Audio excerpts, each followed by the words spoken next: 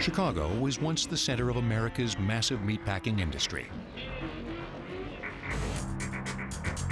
But today, Chicago's legacy is scattered across the Great Plains, in states like Minnesota, Nebraska, and Iowa. The butcher's craft is now a sophisticated alliance of man and machine. A high-speed mass disassembly line that pumps out a staggering assortment of traditional meat products, as well as inedible byproducts. The industry is very efficient in terms of how they utilize all the parts from an animal. There's very little waste.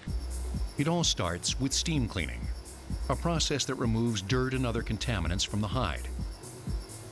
The hide itself is removed by a mechanical hide puller, and the 1,300-pound carcass is halved using massive backsplitter saws.